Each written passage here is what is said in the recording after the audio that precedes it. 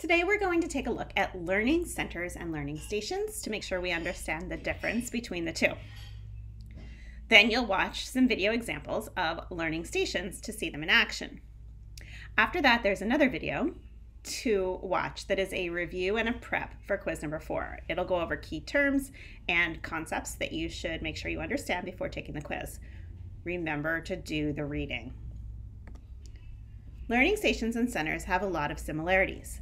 Both are designed to enhance and encourage learning development in students.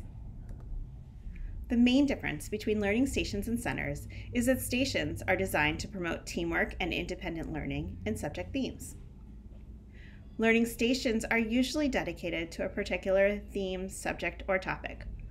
All of the stations in the class are related to the theme, subject, or topic, and students are expected to complete each station in order to fulfill their task. Learning centers are dedicated to a subject area, but more varied. Learning centers focus more on providing individualized instruction to students who are struggling or need enrichment in concepts and subject topics. In learning centers, students will focus on the area of weakness or need, or concentrate on the one important subject, rather than move from topic to topic.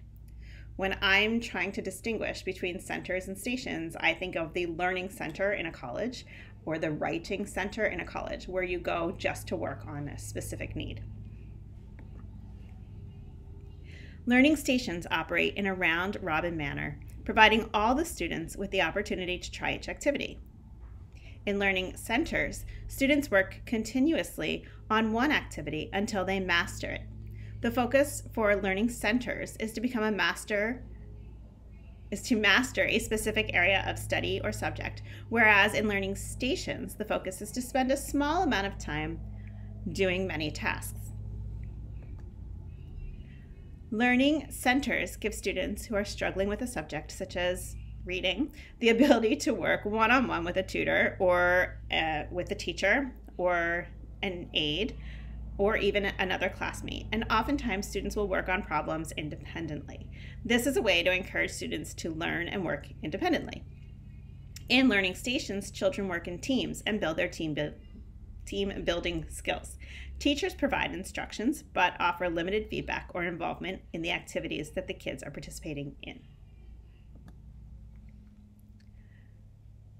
The aims of learning centers and learning stations differ. The learning station, in most cases, is a fun activity for children to participate in. It is a different method of education than a classroom lecture. It allows students to participate and interact. Learning centers often occur outside the classroom or in a section of the classroom where a tutor or teacher can provide his full attention and focus to the student, or help the student achieve success in the subject area that they are struggling with. Now, go back to D2L and I'll introduce you to some examples.